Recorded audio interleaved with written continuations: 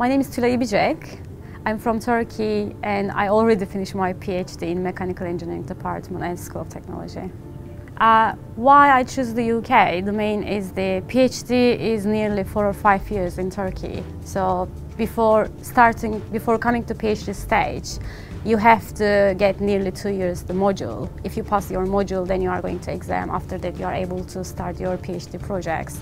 But in the UK, it's completely different. PhD is near between 3 and 4 years, and you don't need to get any module. You don't have to do. But if you want to improve yourself, you are more than welcome to attend any lectures. And then in the same time, when you start your PhD, you are starting your project, which is the good point. So why I choose the UK for PhD, this is the first, and why it was the Oxford Brookes University. When I was in Turkey, I was preparing a project to Torp Design, which is working with the Honda UK and the Turkey group. So one of them recommended me to study at Oxford Brookes University because which is the special engineering department. They have more connection with industrial companies and the research in the university, which is giving more opportunities to PhD students improve ourselves. To be honest, when I came to Oxford, when I started Oxford Brookes University, I didn't feel myself as an international student. I was really confident because everyone was very friendly. I didn't feel, I'm international student, so this is difficult to do this one, because everyone supported me, everyone helped me. When I need any help, just you need to go and ask the people.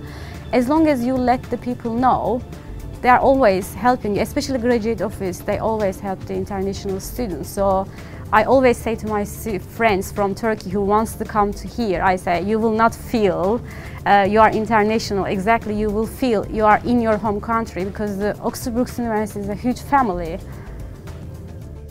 Okay, I have more different plans for next. The main things I want to do postdoc in my, again, the same area what I did in my PhD.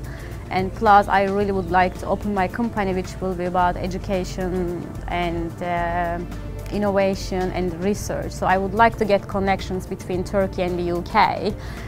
In the another meaning, I would like to be bridge between the two different research groups. So this is my future plan.